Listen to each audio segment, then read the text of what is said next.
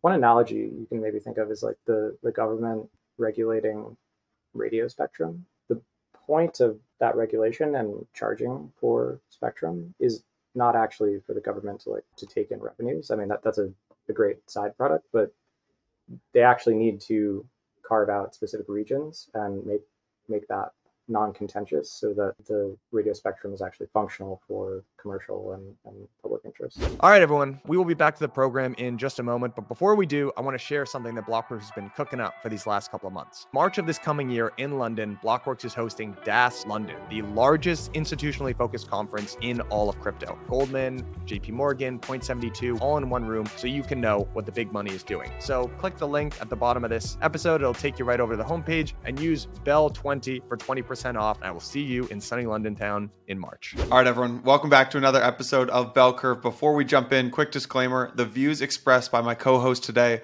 are their personal views, and they do not represent the views of any organization with which the co-hosts are associated with.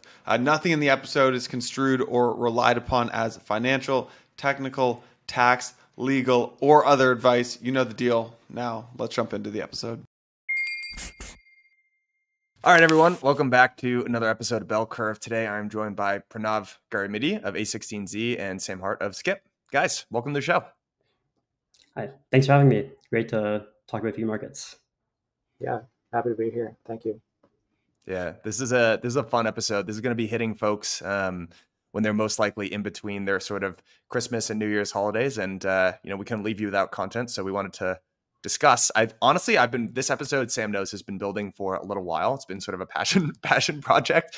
But I want to talk about fee markets because I feel like they're extremely critical when it comes to being a component of different blockchains, and they're not particularly well covered or even invested in from sort of technical resources from various foundations. So, we're going to sort of just give you a basic overview of what it is that it means when we talk about fee markets and their various components. I'm actually going to take you through the development of fee markets in major blockchains, sort of the first early primitive of Bitcoin fee markets, 1559 in Ethereum, and then kind of take you through to Solana and some of the interesting questions that they're starting to ask around rejiggering their fee market.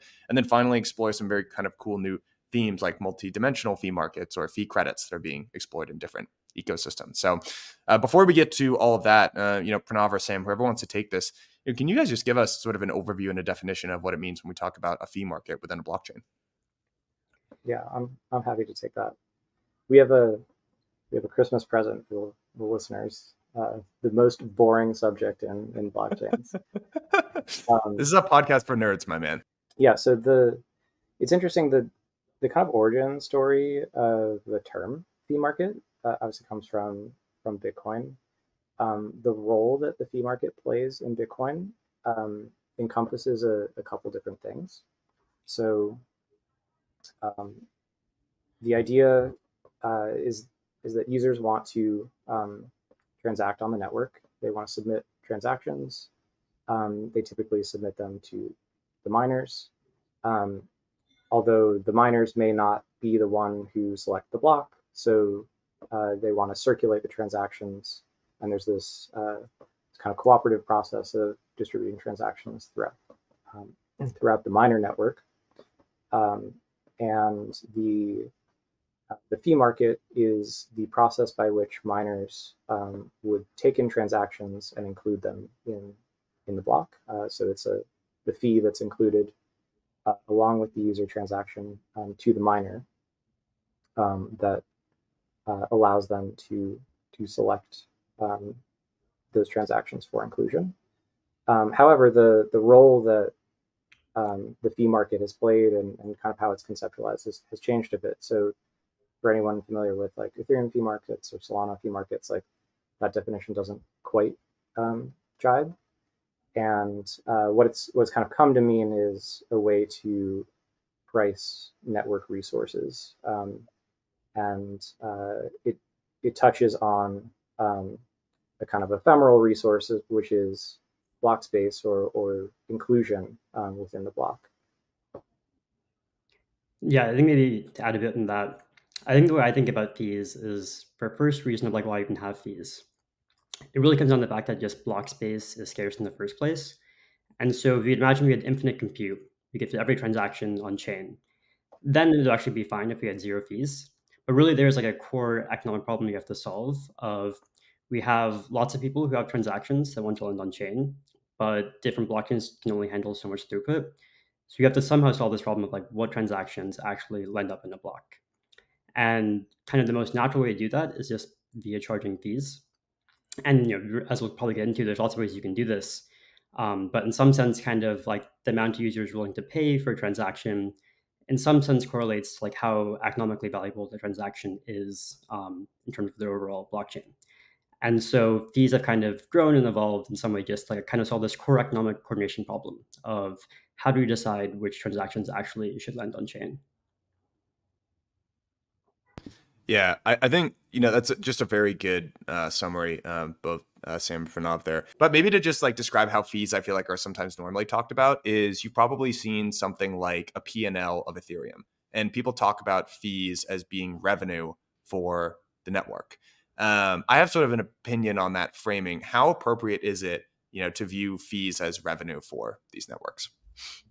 Yeah, it's a good question. It's hard to answer.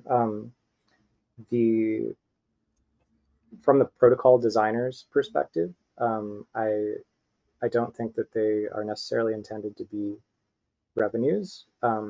However, when you look at Bitcoin, the long-term security budget of the network is dependent on fees, at least notionally. That's what they're trying to achieve.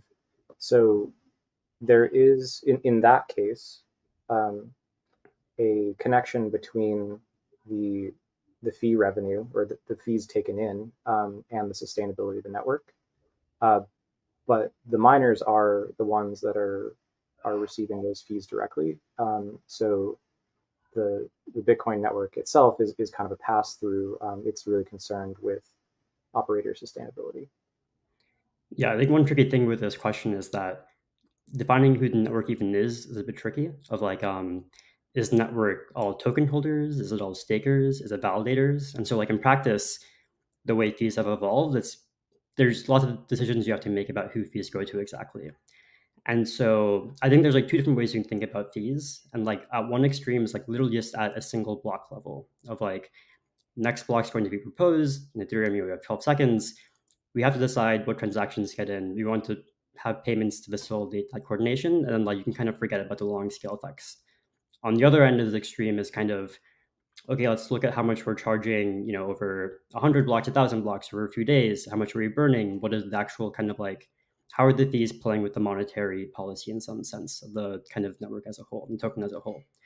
And so I think those 2 questions are kind of related, but the kind of goals you want from them are not necessarily the same and kind of require different ways of thinking about them to figure out what you want. Yeah, I think one theme of this, especially when we get to 1559, is maybe the rewriting of narratives, I would say. And I think originally how fees were thought of, especially in a proof of stake context, and Sam, this very interesting sort of, there maybe have a slightly different function in a proof of work network like Bitcoin as opposed to proof of stake. But it's really rate limiting, right? It's sort of spam prevention, denial of service attack prevention, because block space is a scarce resource, which is dependent on this shared network of different, basically computing hardware. So to make sure that people aren't flooding the network with spam transactions, then you have the concept of fees. And so somewhere along the line that got rewritten as this is the revenue of the network, and people construct Ethereum P&Ls. And to me, that just doesn't make an enormous amount of sense because, as you rightly point out, it's hard to even define who the network really is. And actually, Miles and I, who's a co-host on this program pretty often, we have these debates and our analysts debate about it all the time. But probably my current method of thinking is if block space is a commodity, then that's something like oil. You would never call oil having a P&L. There are sets of actors that are involved in the oil ecosystem that have P&Ls that depend on the price of oil. But ultimately, oil in itself, or ETH block space in itself, can't really have revenue. So I feel like that's a little bit of a reframing away from its original intention, which is spam prevention. Totally.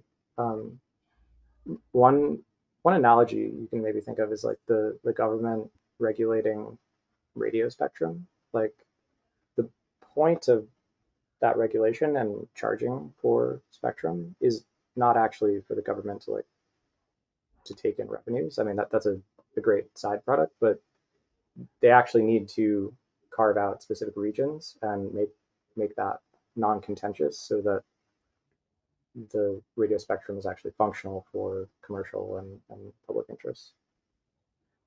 Yeah, I think we're seeing this even as Ethereum is evolving today, of like kind of different discussions around MEV burn and this type of stuff, of kind of trying to almost in a sense like normalize the amount of like transaction fees and kind of like application level like kind of fees that go to validators, and almost in some idea, I mean, you can argue about what the ideal thing is here, but one thing you can imagine is if you want to actually have like a fixed reward to certain participants in the network that shouldn't be kind of probabilistic, then you want this kind of variability to all be burned. And in some sense, that is revenue towards like holders, but it gets a lot more complicated. And it's really just, I think there's different ways you can redistribute kind of the gains from trade to some extent, different parties, depending on what goals you're trying to achieve.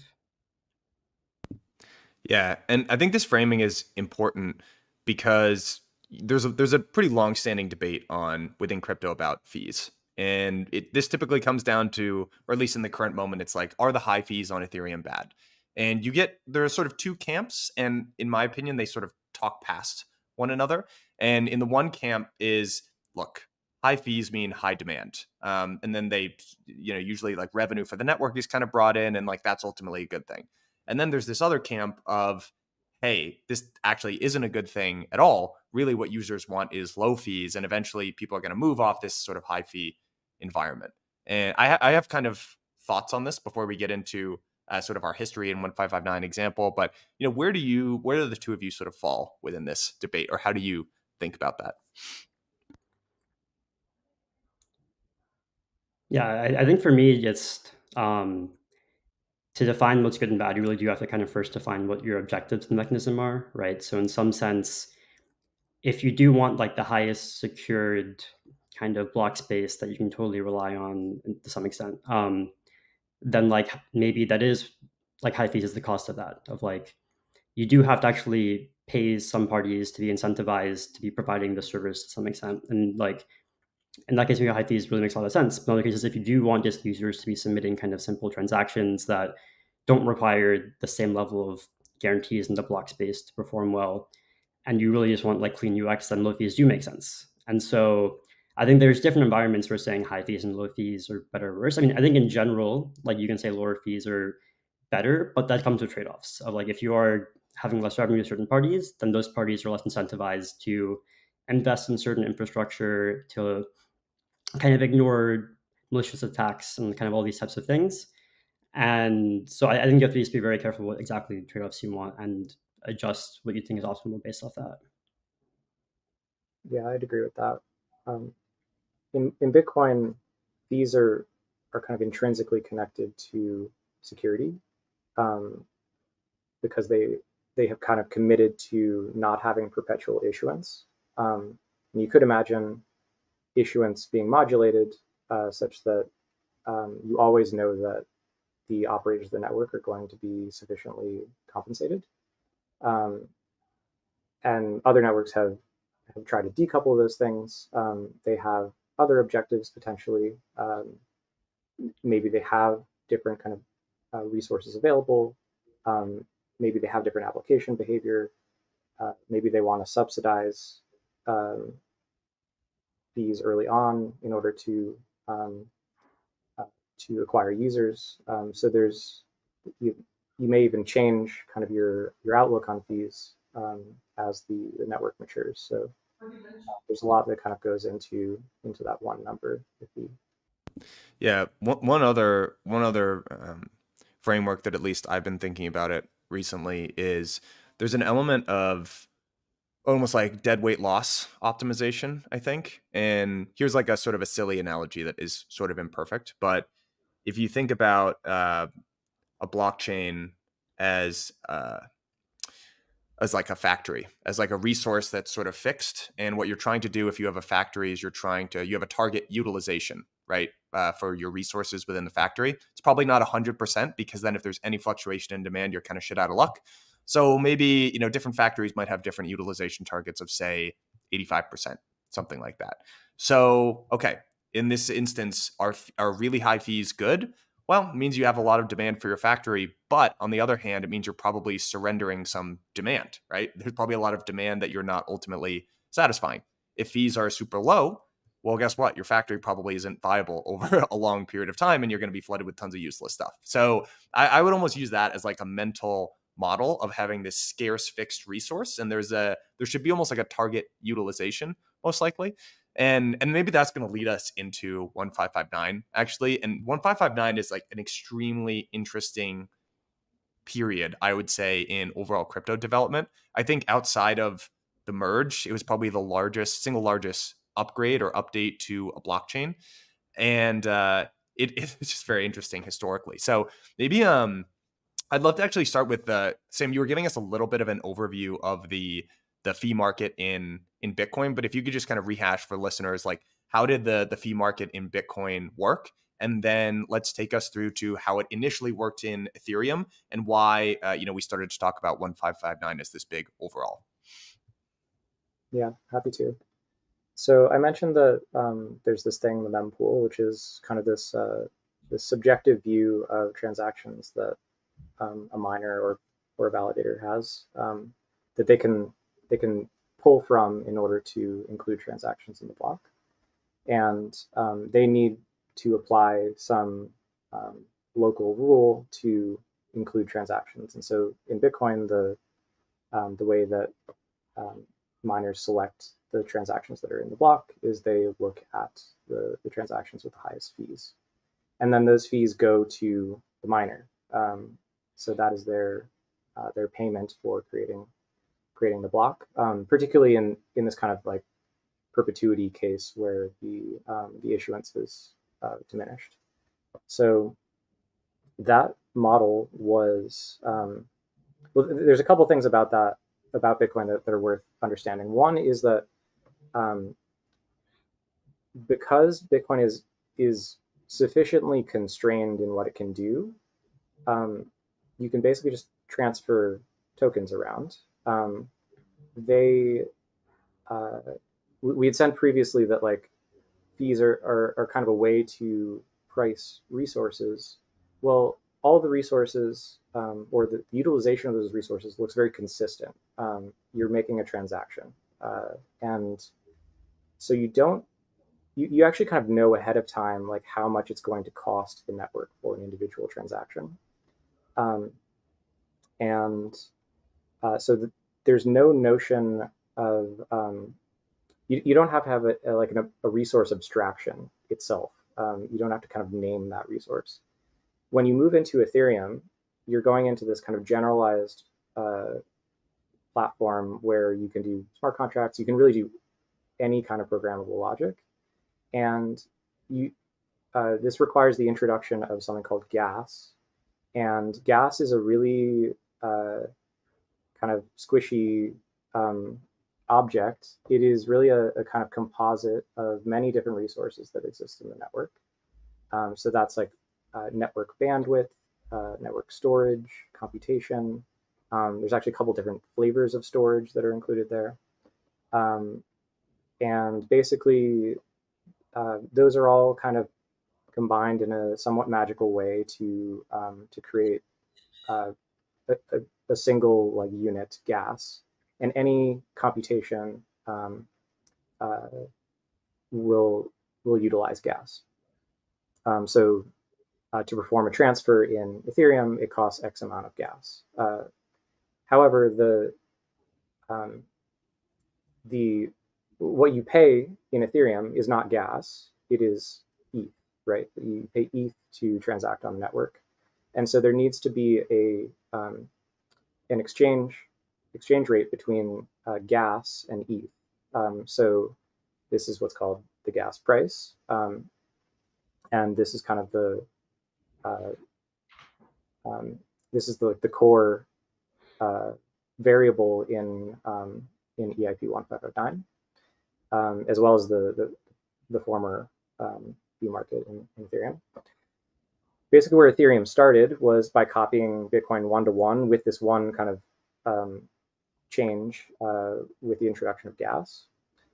And then as the network kind of was sufficiently utilized, we kind of discovered additional dynamics that like emergent behavior, which a lot of it has to do with the applications that are built on top. And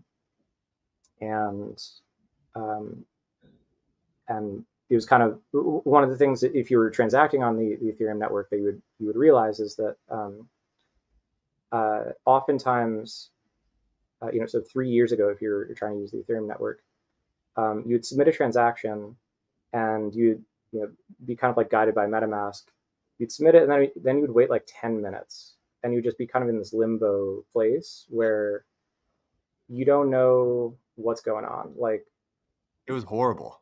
It's just out there somewhere. Is it ever going to land? And then there's like an advanced menu where you could like resubmit with like a different nonce in order to kind of like override, but then you didn't know if like your first transaction was going to make it in before the other, and it was just like really just head scratching, and it was terrible UX. It just like did not feel good.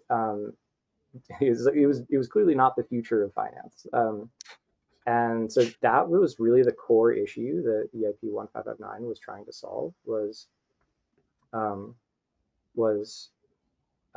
giving users additional certainty that they were going to make it in the block within a reasonable amount of time, and being able to select a price that was just, okay, this is what it costs. I can read it off the network.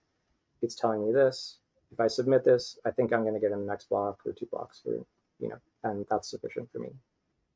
I just want to underscore that for folks who might not have been around or transacting on chain or using Ethereum 3 years ago, like just exactly how bad it was. I know you just kind of gave this example, but yeah, you would log on, you sort of have your MetaMask and you want to trade something on Uniswap, and there was a mechanism, right, which is basically like a first price auction where you had to select how much gas you wanted to pay, essentially, and you got no guidance, right? Usually the way that this would work in practice is, at least this was what it was for me when I was trying to do my first swaps, is I talked to a friend. I was like, hey, how much like gas should I be giving? And someone would tell me something and I would just put that much gas.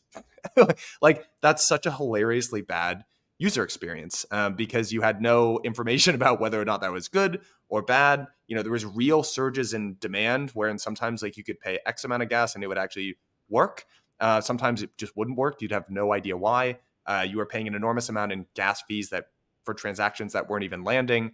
And so I think that idea of copy pasting the mechanism that administered the fee market and priced resources from Bitcoin to Ethereum is the thing to underline here. So obviously Ethereum has a very different value proposition. It's a general smart contracting platform. There's much more that you can do with it, but it introduces a very difficult pricing and optimization problem around resources that Bitcoin doesn't necessarily have. So we had kind of a first whack at the apple with our first price auction.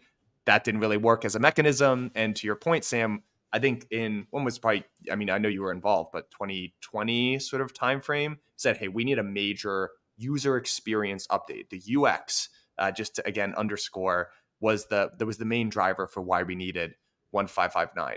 So walk us through, like, I think people, when they think about 1559 today, would be like, yeah, the token burn and ultrasound money, right? That's what people sort of think about. But, walk us through, like, what were some of the early conversations around UX in 1559? And I got to shout out Tim Roughgarden, who's basically holding up the entire burden of producing content around fee markets on his shoulders here. But walk us through kind of the innovations, like the 3 different innovations, I suppose, or features that 1559 introduced. Yeah, just before that, I feel like it is worth mentioning that because Ethereum also introduced the full programmability, what that also created was state contention in a way that Bitcoin did not have.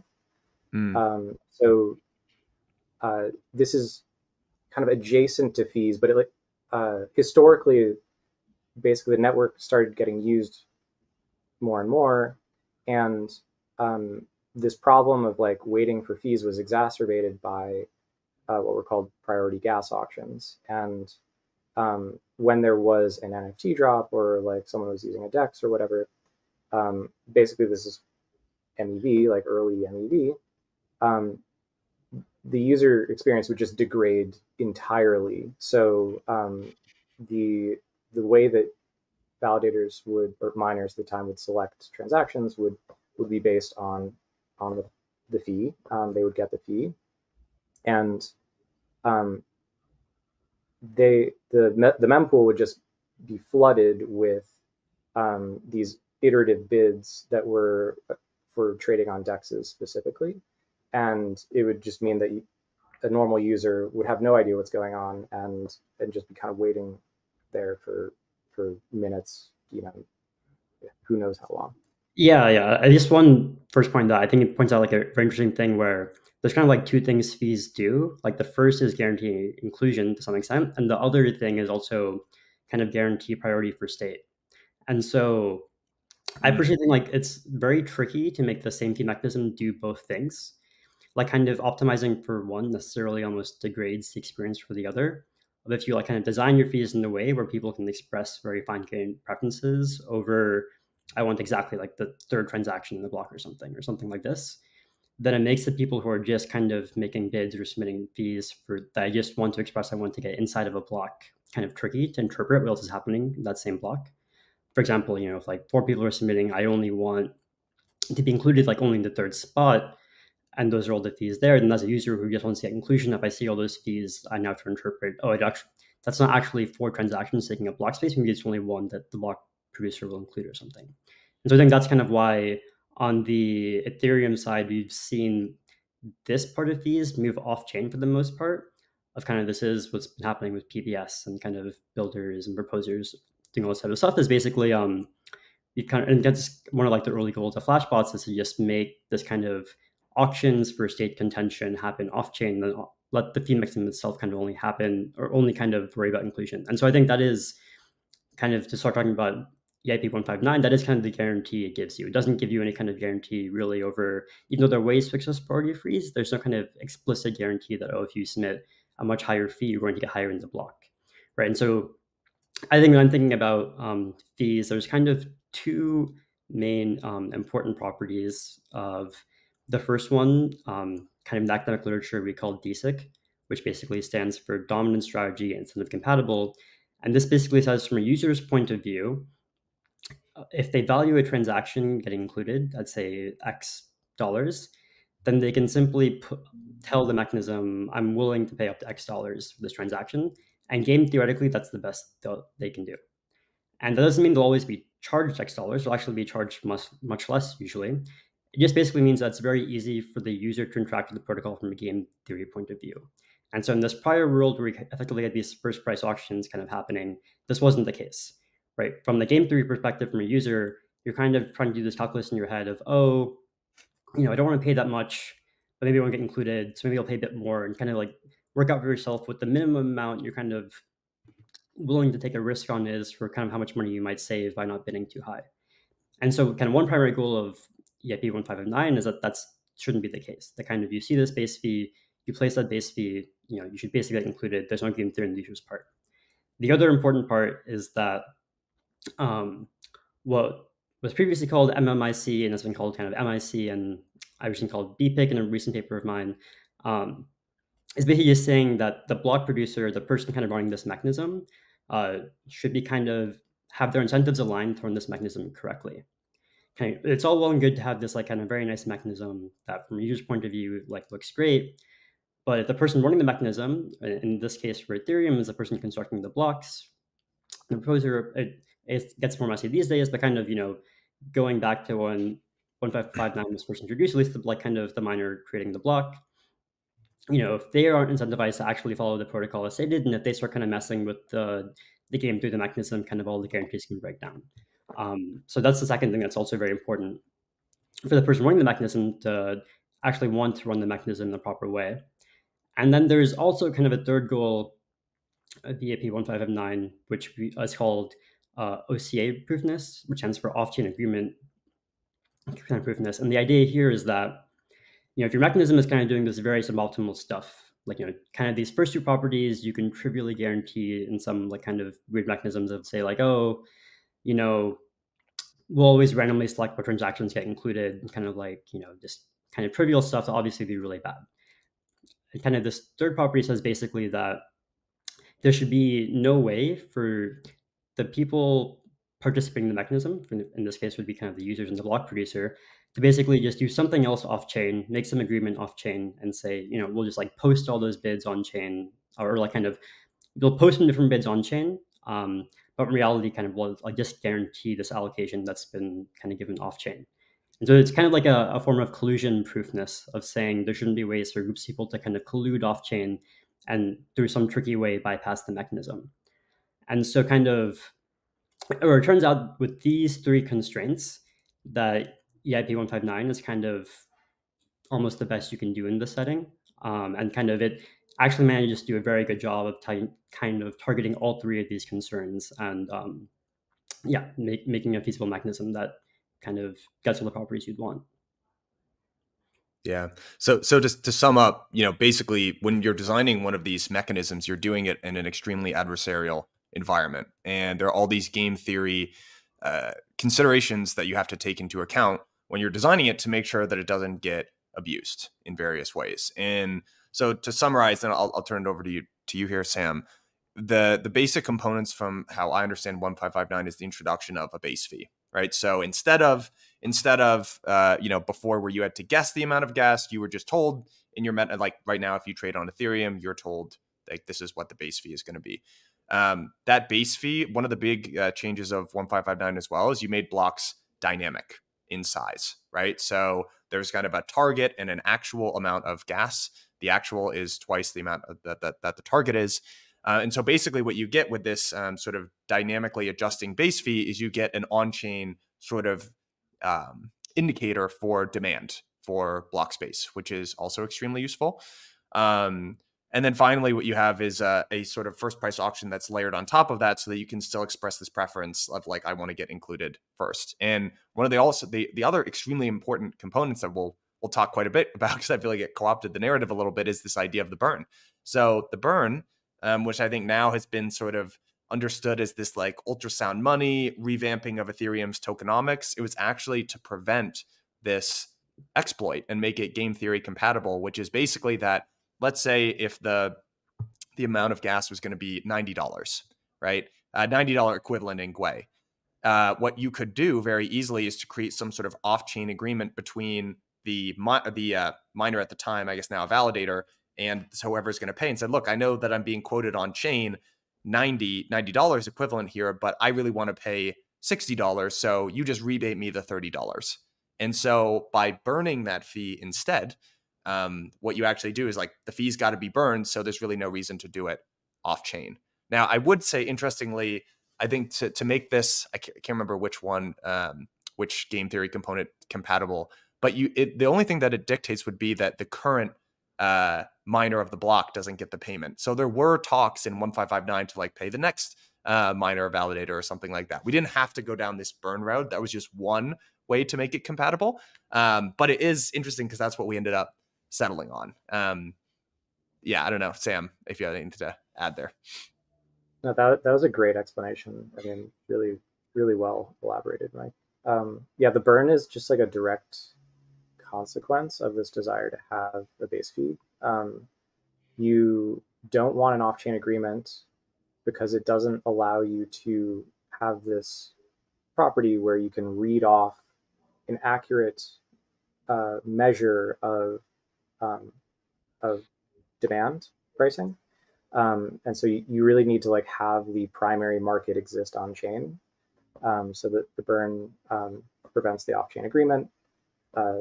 The market is now on chain, and now you can use the base fee as an accurate representation to kind of compute the next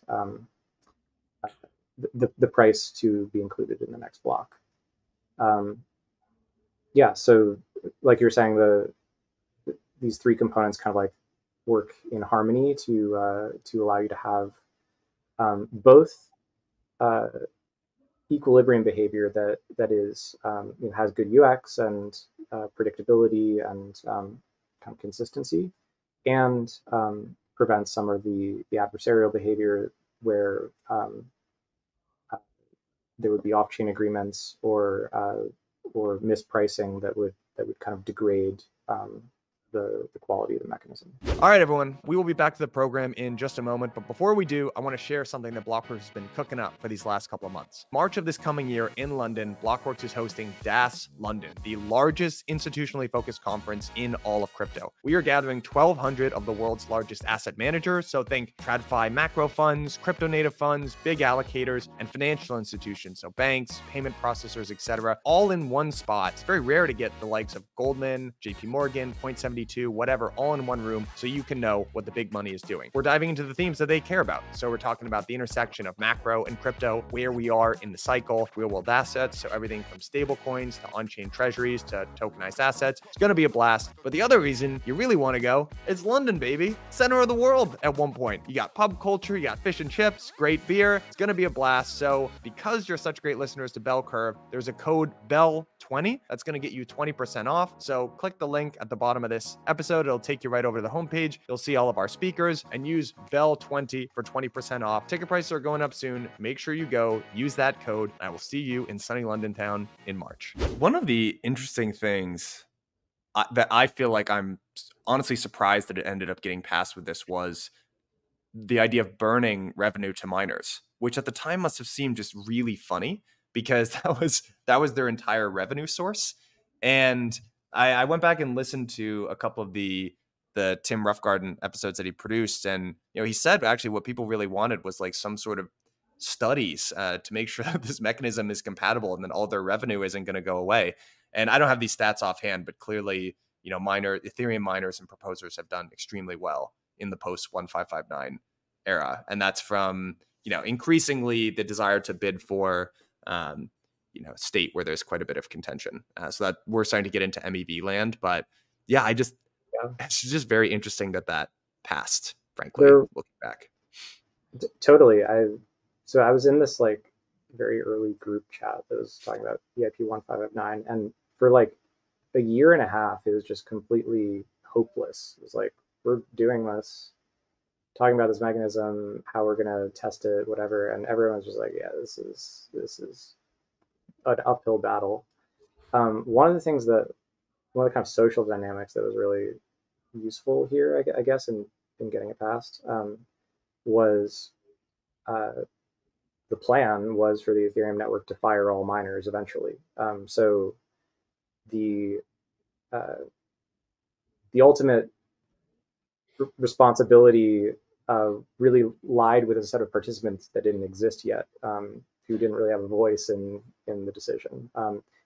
Miners were still pissed, but it was kind of tolerated, particularly because MEV revenue was popping.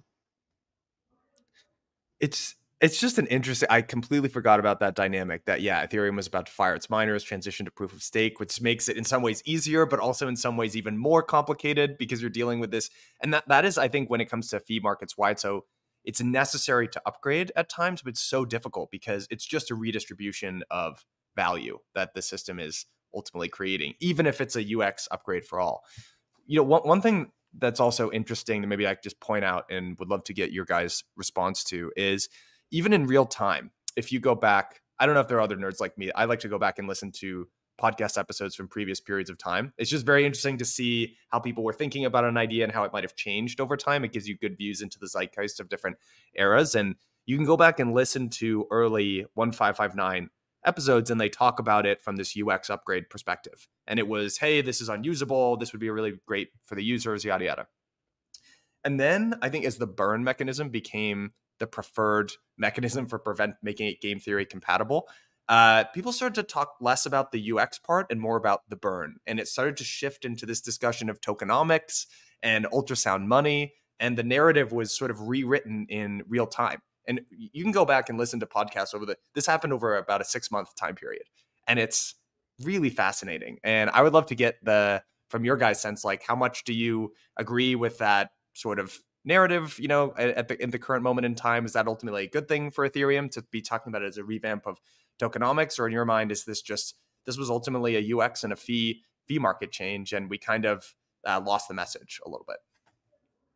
Yeah, at least for me, I think of it mainly as a fee market change, and kind of the impact it has on the actual long-term tokenomics isn't even kind of well defined. Like there's different instantiations of how this could play out where it's not actually necessarily being deflationary. It's just like kind of how the parameters have played out over time is like, this is what's happened. Like if the band goes down, then like, it's still inflationary. So I think it's like in the kind of short run, just designing this mechanism, at least personally, is mainly like a UX thing, mainly just like a get the game theory incentives really right to make this like a really robust mechanism, kind of just block by block by block. And then long-term dynamics are always really hard to predict. And I think, narratives change and people care about different things, but I definitely view it as more of a game theory UX thing than a tokenomics thing. Yeah, I can add a couple notes on this. There was some discussion of like sending the fee revenue to a like public goods DAO, and that was like batted down because kind of it was thought that or that there was certain actors who thought that that was going to be like just a whole kind of corruptible, not partisan entity. So it kind of ruined the credible neutrality of the system. In Cosmos, people are just kind of do whatever. So like a lot of the talk is about like, yeah, let's put it into a treasury and do something with it. I believe Near also does. They have EIP 1559, and they burn half of it and put half of it into a treasury. So there's like a lot of different flavors to this.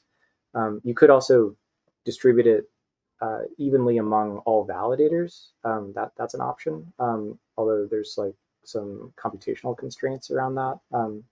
So yeah, there's some interesting things that you could do. With regard to the deflationary aspect, yeah, I mean, it certainly just came out of nowhere at the time. I can say one of the things that was nice about EIP 1559 is like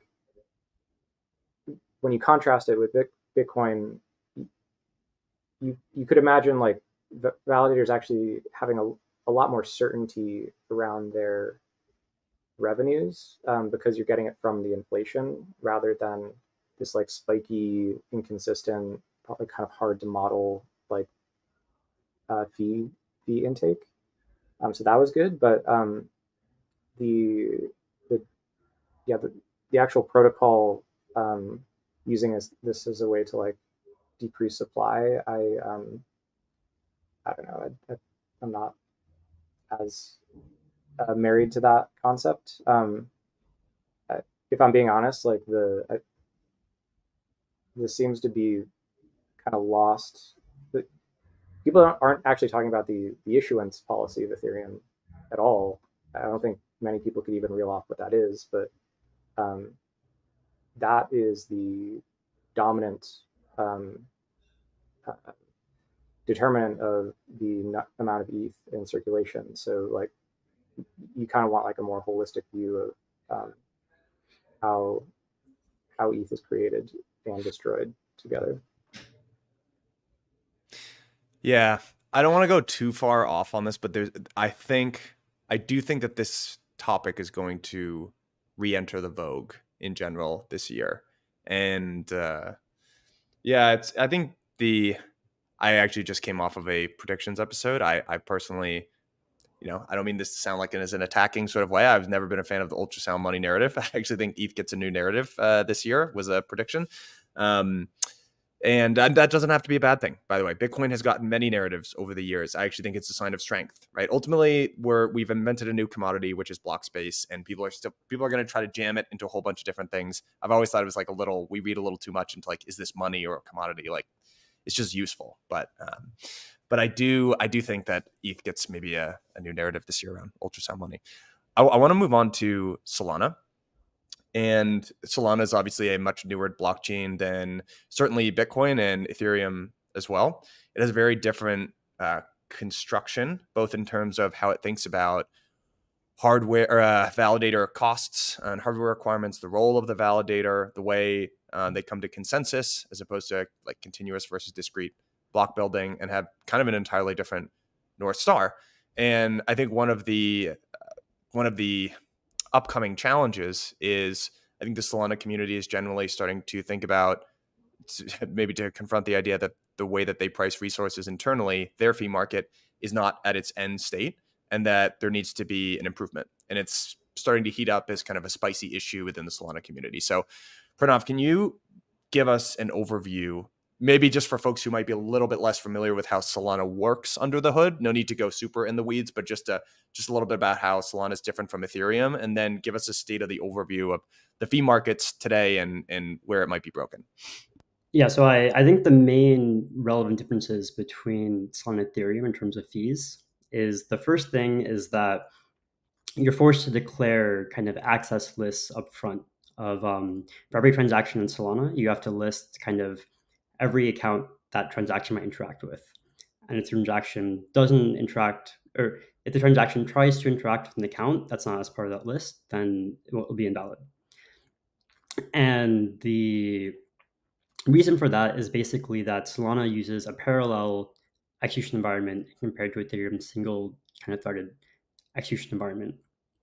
And so kind of in order for Solana to process transactions in parallel, it has to make sure it's kind of creating conflicts between these transactions that's processing at the same time.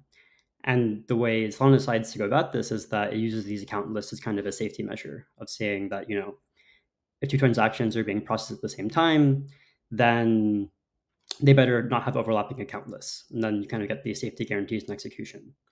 And so kind of what that means from a fee perspective is that when transactions are getting included, they're not kind of only bound by the fee the kind of user submits, they're also bound by this account list, basically.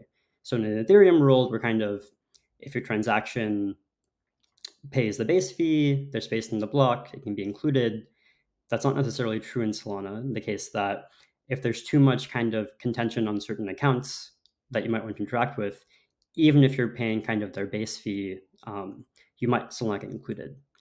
And I guess kind of one other detail is that whereas Ethereum has a base fee that's basically kind of charging you per kind of gas unit you're using, in Solana they call gas CU, but there's not a similar thing if there's a base fee per CU. And so there's kind of just a fixed base fee per the amount of signatures a transaction verifies. The idea being that kind of this signature verification is kind of one of the costliest overheads of actually executing a transaction.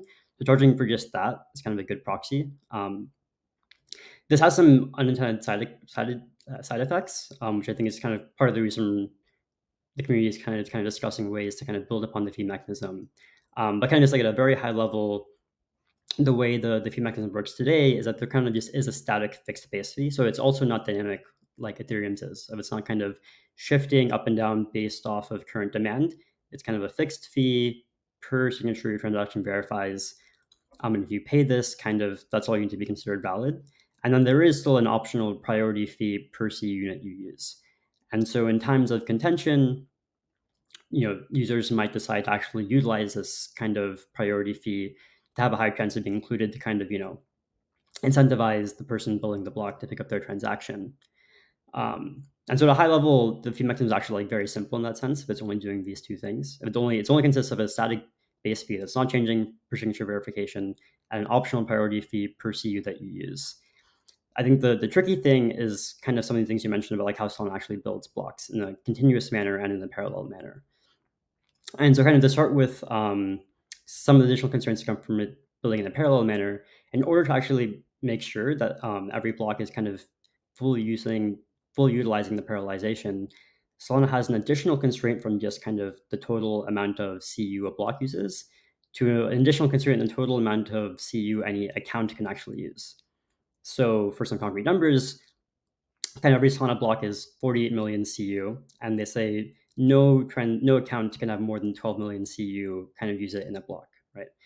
And so the idea being that Solana kind of expects its validators today to have at least four threads to be used for execution.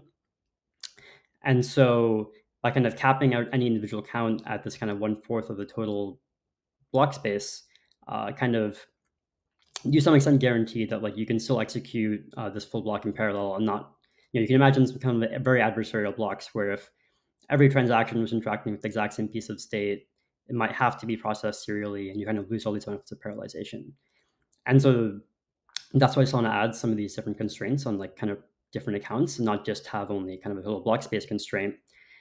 But this then has some effects on fees. And so to one extent, it's kind of helpful, and that's kind of what causes this phenomenon of local fee markets that kind of Solana has discussed before, kind of informally, in that, when a validator is solving the optimal block packing problem, since they have to respect these additional constraints on per accounts, for certain accounts, like say for an NFT drop or something, if this account is getting tons of hits, maybe above its 12 million limit, then the kind of person building that block is going to start wanting higher fees to like kind of get in the queue for that account, compared to the rest of the block. Maybe that's not as contentious. Maybe it's just kind of payments and transfers back and forth. So there actually is ample block space there where there's not as much contention, and then you just don't need to pay the same kind of priority fee. And so I'd say kind of the way it's implemented today is a bit ad hoc, and kind of just relies on the validator or the person building the block kind of following these vague incentives to solve the block packing problem somewhat optimally to kind of infer these prices.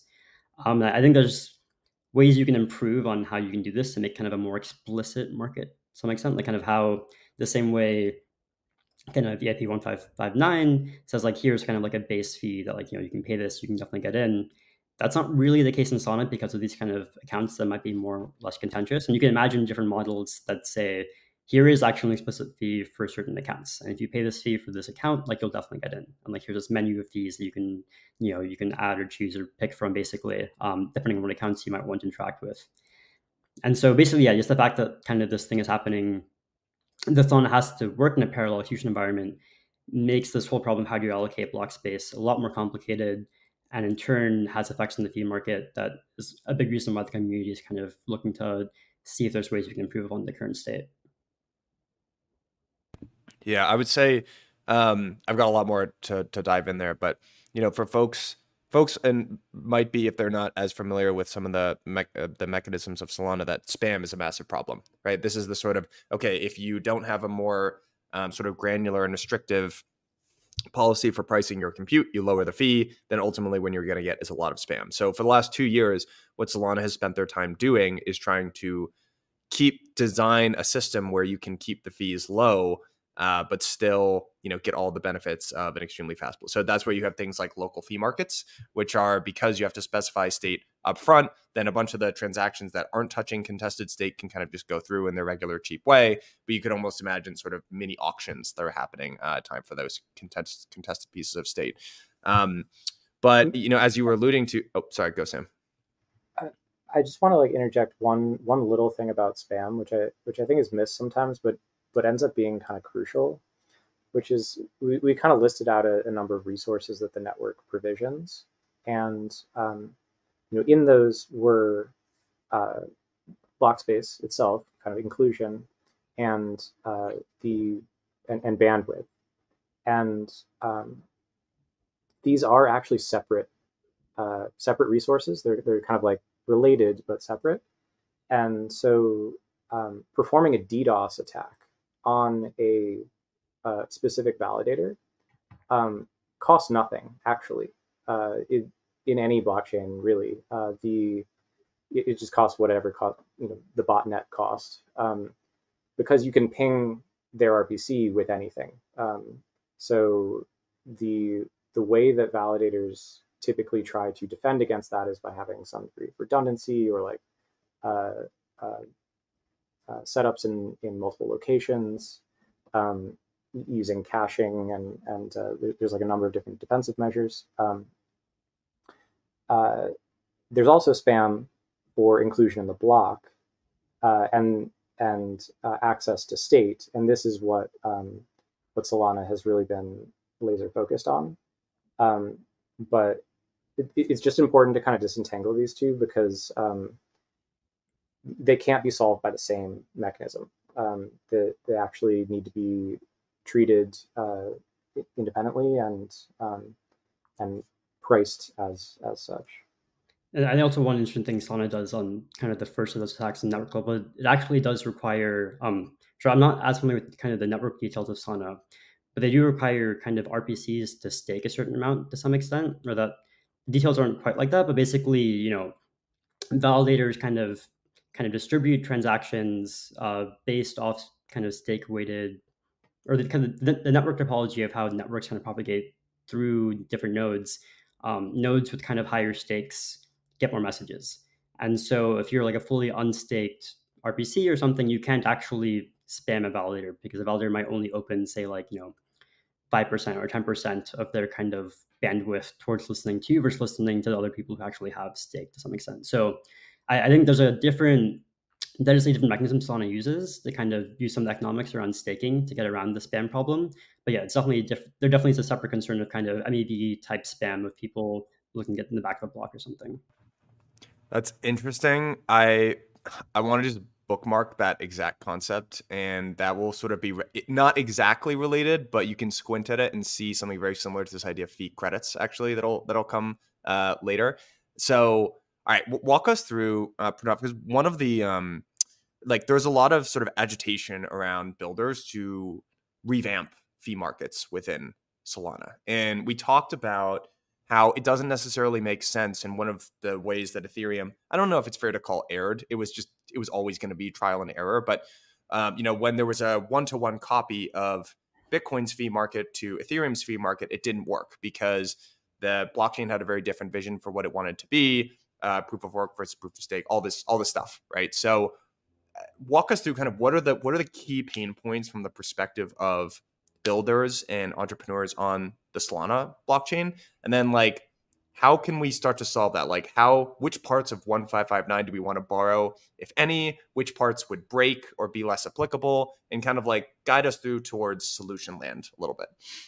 So I think one key part of how fee markets end up looking like from UX perspective is how hard they make the block production problem. And so this also the difference between the fact that Solana has 400 milliseconds versus Ethereum, you have 12 seconds to build a block. And so for Ethereum, when you're building a block as a block producer, you just want to kind of include every transaction that hits your base fee and kind of the highest number of those. This isn't too hard algorithmically. You can kind of just say, okay, I have until maybe 8 seconds in the slot to finally propose something. Let me just listen. Here, I'll sort everything. I'm just tracking this one compute number. As long as I'm below the maximum number, it's fine. And so it makes kind of just adhering to the block or the kind of the EIP 159 mechanism not too hard and kind of incentive compatible and all these kind of nice things. On Solana, that's not the case at all, just because of this kind of. And so first of all, it's 400 milliseconds with a much higher kind of throughput. So you're having to just pack transactions way more quickly. And the second thing is you do have to respect this kind of parallel execution environment. And so what that means is the block production actually has this thing, the scheduler basically that's kind of baked into the client today, but you can imagine different ways to do this. And so the scheduler basically has to listen to incoming transactions and then kind of just pack them immediately and then kind of maintain some state of what accounts are currently locked because transactions being processed are writing to those accounts, what transactions aren't locked, use different kind of priority queues and different types of on transactions touching different accounts and making sure they get scheduled, and this is all happening very fast. And so you can imagine sometimes things fall through the cracks of somebody sets a very high fee, but kind of the scheduler was in between cycles and kind of, blocked that transaction for some reason because some other transaction came in just half a second before that's being processed. Now it just has to wait a bit.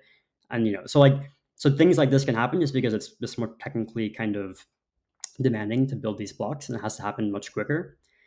And so the same kind of guarantees that you might get from just simply saying, have a base fee, stick a priority fee on it, and since the validator makes money, they'll definitely include it. Yeah, a bit tricky to reason about on Solana. I think especially this local fee market thing definitely makes things harder too. You can't actually just say look at this base fee, pay it, and get in. You as a person kind of submitting transaction, whether that's a dApp developer kind of figuring out how they should structure a smart contract or a user kind of submitting some type of trade, you have to kind of be cognizant of, hey, look at the network right now. There's not a team happening that's on this exchange, or maybe there's some other thing happening. People are very active in this kind of local state. I better put some priority fee on it to make sure it gets through. And I think kind of the way that, just because of how hard the underlying block production problem is, the way that production problem actually respects how much you're putting on fees is not super great. So kind of in Solana world, we're almost like in Ethereum in the pre-1559 world of where people are kind of having to guess in the first price auction sense of like how much priority fee really should I put to actually get it included? And one nice thing is kind of the absolute amount of these fees in dollar terms is way lower. So it's not as much of a concern. It's not like, oh, do I have to pay $10 or $20 for a swap? It's like, oh, maybe do I have to pay like, 1/10 of a cent versus 2/10 of a cent? And so that's why it's not like quite as painful.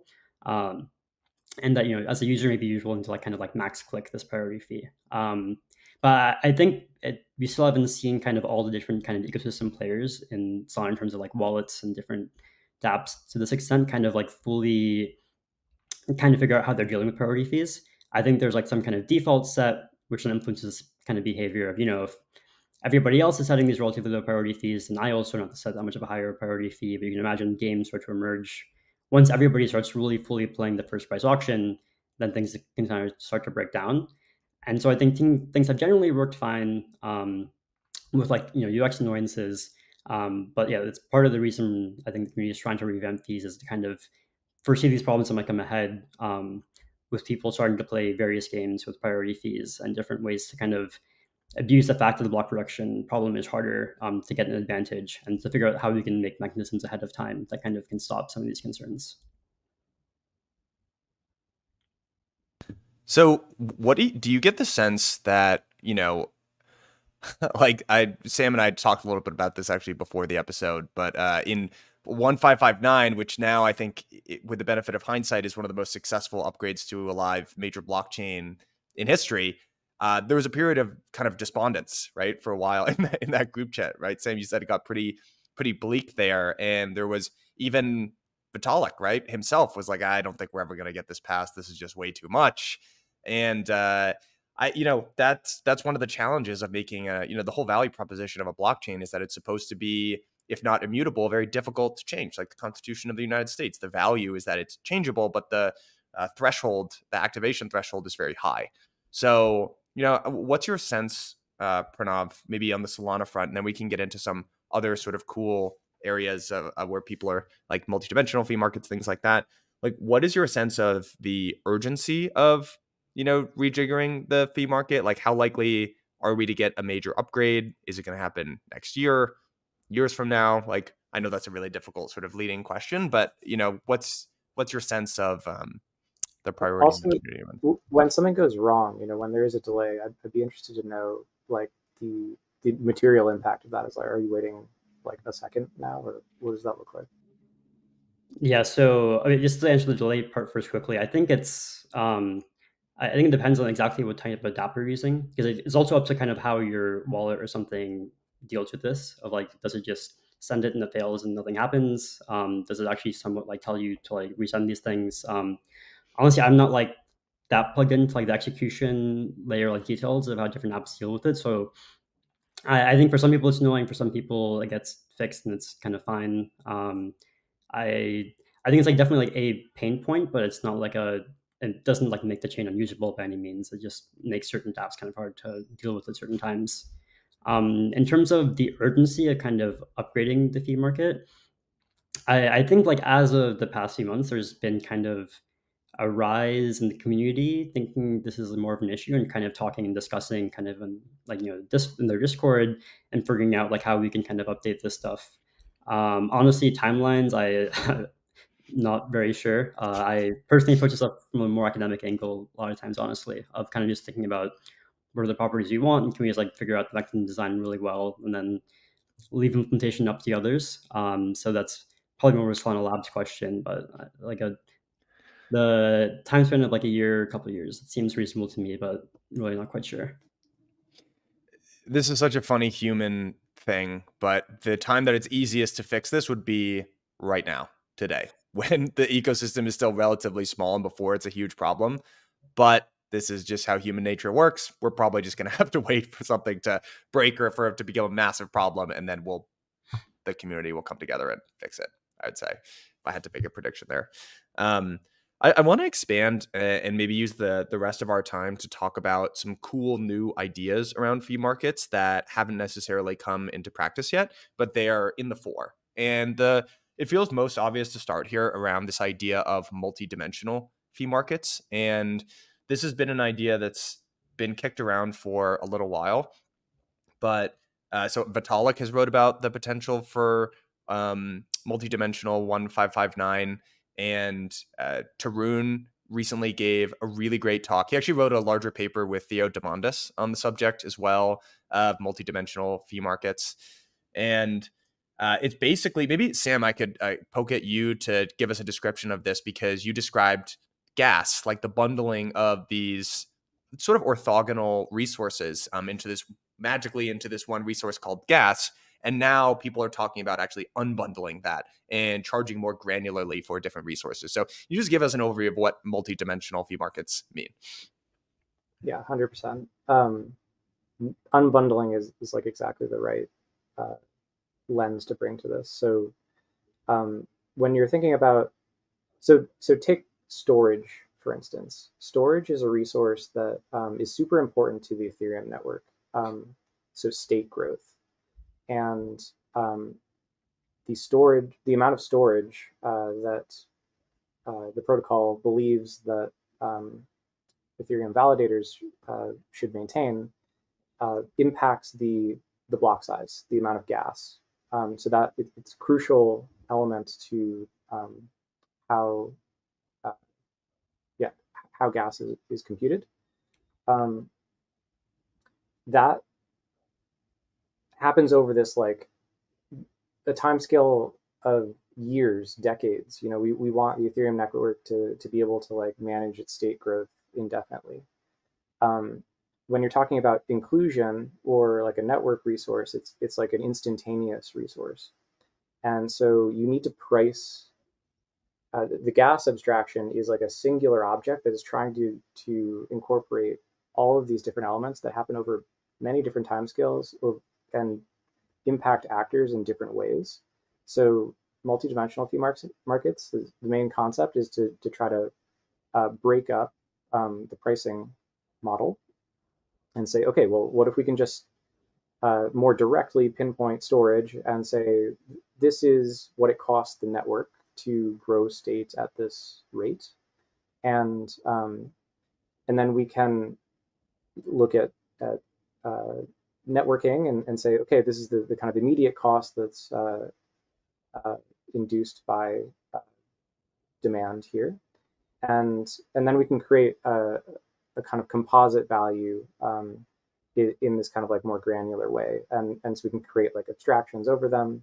And the direction that this paper that you're alluding to, Mike, the multidimensional fee markets paper, is basically about creating some kind of optimization function across these different allocation schemes in order to kind of best price individual resources.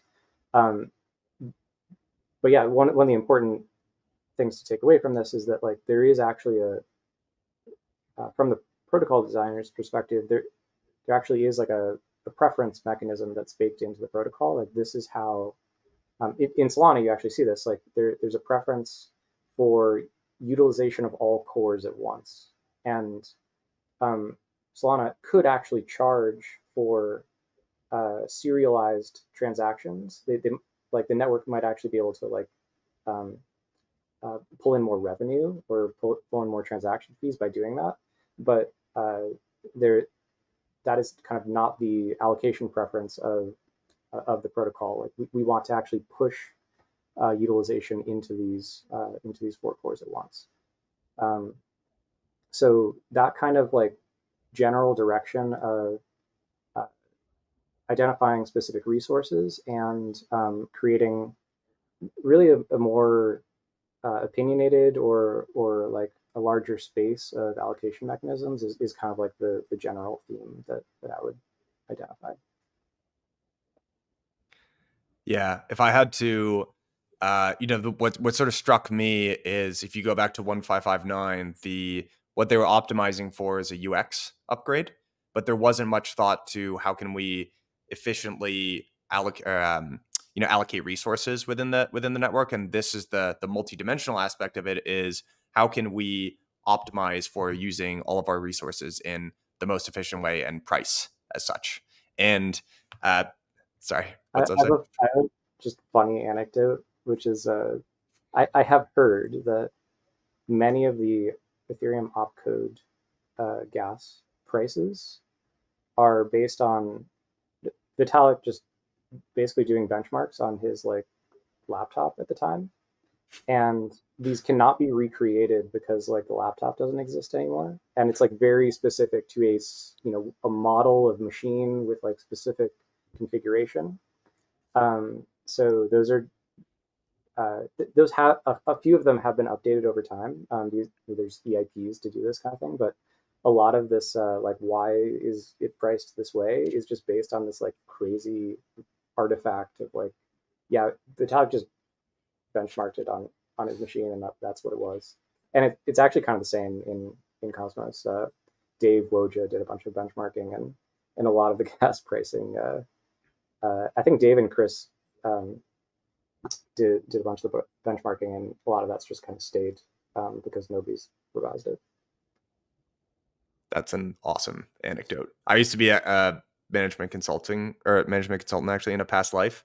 And there's a lot of theory about pricing in general, but what I sort of figured out is most pricing is just and what feels good. That is my very scientific description of how most pricing ends up happening.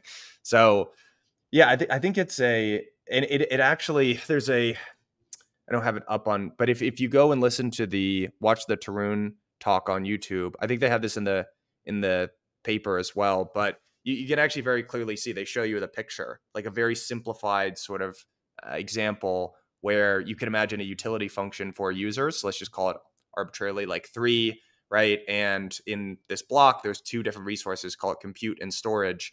And if you have, and let's say the utility function for the whatever action requires the storage versus the compute is very different. And you could imagine gas having to be an average that the utility isn't necessarily maximized, where if you can price those resources differently, you can actually like sort of use those resources more efficiently. This isn't going to make sense until you look at the picture. Go look at the picture. But it's a very interesting problem. And one question that I have for the two of you, and maybe Pranav, I'll start with you first, is it's very interesting. You can imagine in an Ethereum context, I don't know how this might work, but just I feel like if you combine the local fee markets on Solana with the multidimensional fee markets, does that unlock some kind of new design space, or what is possible to do in a Solana context that might be more difficult from an Ethereum context? So I would actually say that local fee markets are multidimensional fee markets. And they're kind of just like a different way of saying the same thing. Of what's really happening with local fee markets is you can imagine that every account is a different resource, basically. And we have to meter account usage, basically, to get the parallelization properties we want. And in that way, kind of having your transaction be priced not only in terms of how much compute it uses, but in particular about what parts of state and what accounts it's touching is the multidimensional nature of it. I think that's also what makes it a bit harder to get all the incentives right, is that you can imagine 2 different versions of this multidimensional fee market. And then the first ones where your resources are like really non-fungible things, like compute, storage, bandwidth. Like there's ways you can rewrite transactions or like smart contracts to use these different things in different ratios. But there's certain things that have to go in storage, there's certain things that have to be computed, and you can't get around this. Whereas when your resources are actually just different accounts, that's not quite the same. Of like, it is true to some extent you have to use certain accounts, but you can use accounts much more creatively than you can, or in some sense you can manipulate accounts much more creatively than you might be able to manipulate kind of storage. And in some sense, when you only have maybe like say 3 or 4 different resources in the Ethereum world, maybe that you're doing multidimensional fees over these just like 3 base resources, the demand for those resources should be like fairly stable. They'll like shift over time. And as things happen, you can adjust those prices. But when you go to like a kind of per account basis, this looks much harder. And that, the demand for just certain parts of state can shift dramatically over the course of a second, when an FT drop happens. All of a sudden, there's just one account that has tons and tons of demand on it. In a way that's like, you wouldn't really go from like, oh, there's no storage, now there's tons of storage. I mean, maybe things like inscriptions or something happen, but like generally you wouldn't like expect these kind of base resources to have this massive fluctuation where you might have for accounts. And so I think kind of Solana has basically already agreed to do multidimensional fees by going down this local fee market route. And the question is, how can they really tune this to be as good as possible when your resources are explicitly every separate account and not these kind of more base level compute level type resources. Yeah, that actually sets up this the credits concept quite well. It's if you squint at it, it's actually kind of the same thing, but it's there's really two differences. So this is a concept that some of the Osmosis team published on recently, Dave and Alpin from Osmosis, and it's really a local fee market where each user has their own fee market, and there is a dynamic allocation scheme or pricing scheme based on specific application behavior. And really, the main idea is okay. I am creating kind of like a non-transferable NFT. This is my my singular account. I can build up credits by performing certain transactions, and those can be used to within the pricing calculation for my specific transaction. So if you want to give all give specific NFT holders kind of free transactions for a day, you could do that. It's like Black Friday sale. This is like obviously not something that a kind of global or like global smart contract platform would implement. It's very application specific. It's very opinionated, but it is about kind of like tuning the allocation scheme to elicit certain user behavior. So you could imagine actually negative fees. You could say, okay, I get some rebate by performing certain transactions and induce user behavior that way. You can make it so that users don't actually need the gas token. They actually get a free transaction if they meet certain criteria. So there's ways that you can kind of tune this to encourage repeat behavior that may be useful to the application. So the allocation scheme here is like maybe I want to use the DEX, and that's really the thing I'm trying to optimize for is just utilization of the DEX, not utilization of the chain. No, it's really interesting, Sam, because this is why I just think it's so important to pay attention to multiple ecosystems, because you can kind of squint and see everyone's trying to solve very similar problems. And you brought up the idea of a rebate. So one idea, actually, this is a sort of controversial, it's getting a lot of attention within the Solana community, is SIMD 0016. And the title is Program Rebatable Account Write Fees, or PRA fees. And basically the idea is that right now you could basically mandate that there's a fee by writing to a certain, write locking a certain account. And then the owner of that account can decide to rebate the fee if they want. And they can decide to do that to organic users, but the fee would still be applicable even for failed transactions. So you could punish spam users. So a very similar concept, also very similar to a QoS weighted stake, where basically this is a form of spam prevention, where the Solana network says, hey, if you have, I'm only going to open up my bandwidth to other RPCs that have X percentage of stake. You can kind of squint at it and see it's all the same sort of thing, actually. And it's all about, maybe to bring it home, I think one of the other optimization problems that doesn't get talked about enough within the context of fee markets is optimizing for organic fees as opposed to spam type fees. And that's another massive design principle that you can see throughout each of these ecosystems as well. But I find it so interesting. It sort of blurs the line as well. Like, Sam, you and I have talked about this quite a bit, in between this kind of spectrum of sovereignty, right? Where you have kind of like on Ethereum, like a dApp on Ethereum, and then a full stack Cosmos app chain. And then maybe in the middle, you have like the OP stack, law of chains, or whatever they're calling it. And then maybe a sovereign rollup fits somewhere on there that settles down to Celestia. And then maybe there's like almost account level sovereignty, where if Solana on a generalized basis wanted to grant more discretion to the owners of accounts and the powers that are afforded to them. It all sort of just exists on this spectrum. It's super interesting. Pro fees look a lot like lanes that we've been doing in Cosmos, and Ethereum's kind of looking at as well. But I guess pros, as far as I understand, is like a little bit more of a generic solution, and at least how we've been doing it is like much more enshrined. Like, okay, you have a DEX chain, you want your DEX transactions to be here, you want your undelegation transactions to be in this lane. Well, maybe we could end this on, so I know we've got like 5 minutes left here before we got to wind down, but Sam, you've been dealing with perhaps the most complex optimization problem within Cosmos, of many different chains that have different fee markets, many different currencies. I guess in the limited time that you have, like, can you kind of walk us through any lessons learned and, I guess just like sort of broad implications of what we're talking? Like, how important is it for different chains or protocols, or however you want to define it, to maintain sovereignty over their own fee markets? Are there going to be a million different fee markets across a million currencies and it's all going to be abstracted? Are we going to have more global solutions? Like, how do you see this sort of evolving? Yeah, I mean, I don't know how I see it evolving like across all ecosystems, but I can't speak to Cosmos. So Cosmos is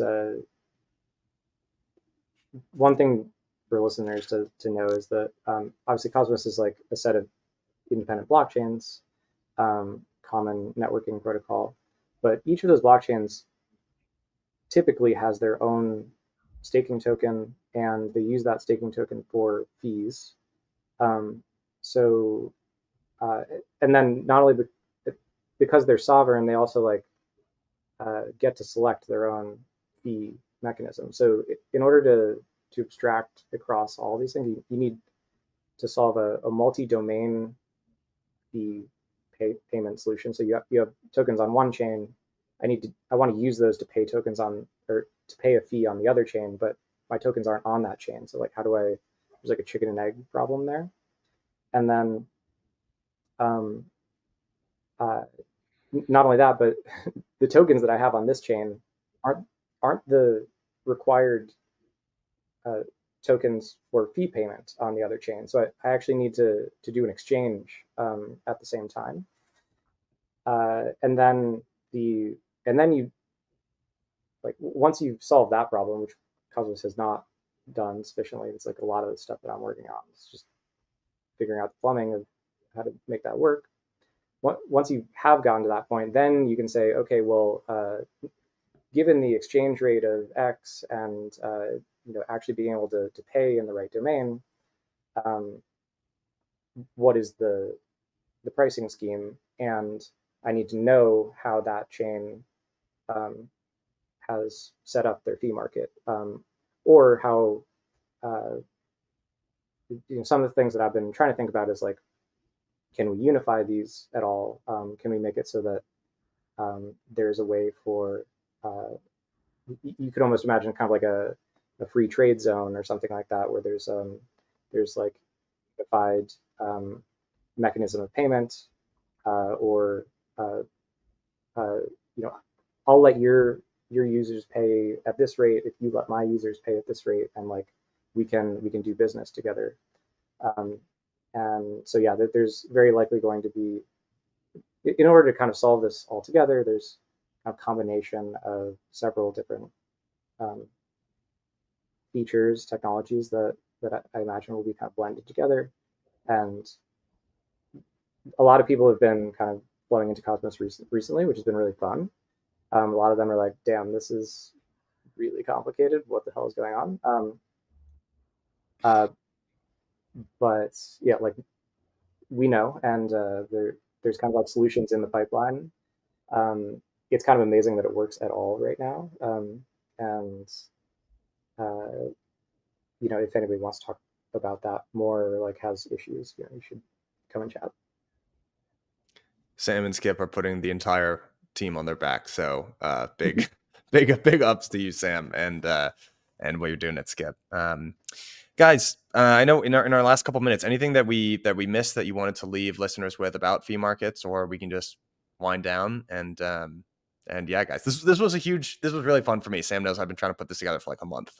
So this has been great from my perspective. I hope that we maybe added a little bit of nuance to the two camps that tend to talk past each other on fees, and just made people think a little bit more critically about it going forward. But Pranav or Sam, you guys are both great. If folks want to find out more about either the work you're doing or follow you or whatever, what is the best way to do that? Yeah, I think for me, just Twitter basically. So just handle is at Garimidi, just P and then my last name. And yeah, I'll be posting papers, different thoughts, blog post papers in the future. Yeah. Awesome. Yeah, and same for me. If you want to find me on Twitter at HXRTS. And if you do have some inclination to play around with Cosmos, I would recommend visiting ibc.fun, which is kind of our like demo experience, which I think at least does a pretty good job of like abstracting over many chains, many tokens. So it is doable. Yeah, it does. Thank you for having me. You bet, guys. This one was a lot of fun. Hope everyone, you're full of whatever holiday food you celebrate, eat full bellies, and you get to listen to some nerds talk about fee markets. That's what it's all about. All right, guys, this was a ton of fun. Thank you both for coming on. Great. Thanks for having me.